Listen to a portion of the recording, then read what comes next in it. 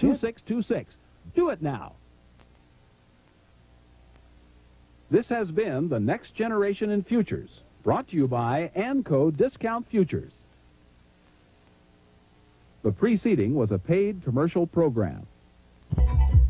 Do you realize that there are hundreds of rapidly growing companies in America today? You'll find them in Investors Business Daily.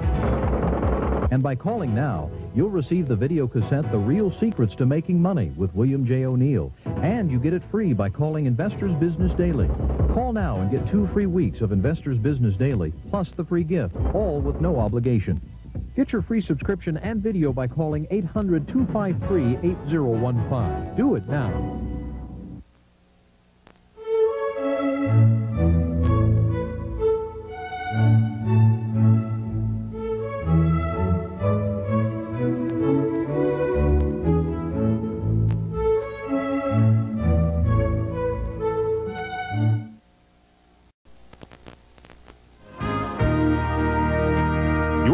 KWHY-TV Los Angeles. And now, this is Channel 22 Business News. And good afternoon to you. The time now 12:30. This is Channel 22 Business News at the bottom of the hour. I'm Laura Gregory. And stocks are a little changed again, still. Pretty familiar pattern by now. The NASDAQ is working its way higher, however, further into uncharted territory. This after closing at a record for the 4th straight session yesterday. Looks like the NASDAQ is well on its way to doing that once again, higher by a solid 15 points at this hour, even as the Dow stocks are down about 8. Modest weakness seen in the bond market today. The price of the 30-year Treasury right now down about 6 ticks. We're yielding 6.49%.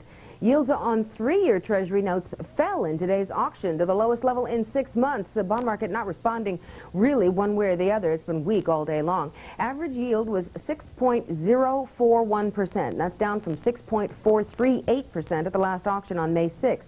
It's also the lowest rate since 3-year notes sold for 5.997% on February 11th.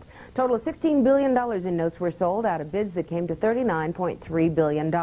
Tomorrow, the Treasury is auctioning off $12 billion in 10-year notes. This is the second tranche in its $38 billion refunding.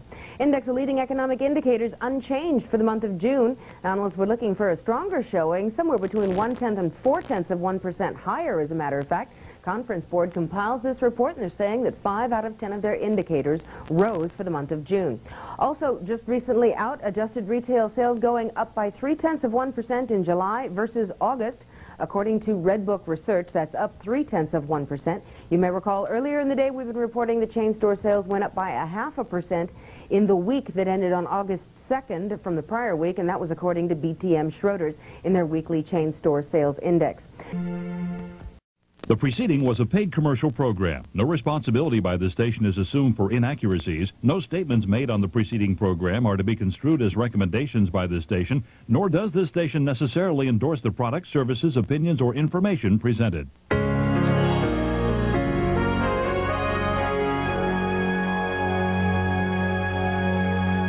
This is KWHY-TV, Channel 22 in Los Angeles, serving all of Southern California, and in Santa Barbara on KWHY-LPTV, Channel 65.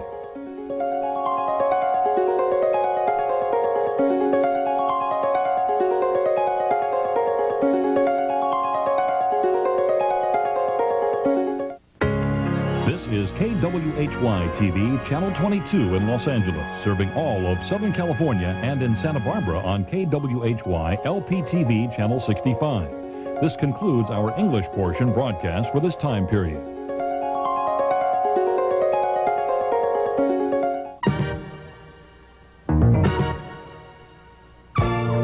Este es el Canal 22, sirviendo a toda la comunidad latina del sur de California. Aquí concluimos con nuestra programación en inglés. A continuación, ahora disfrute de nuestra super programación en español, aquí en su Canal 22.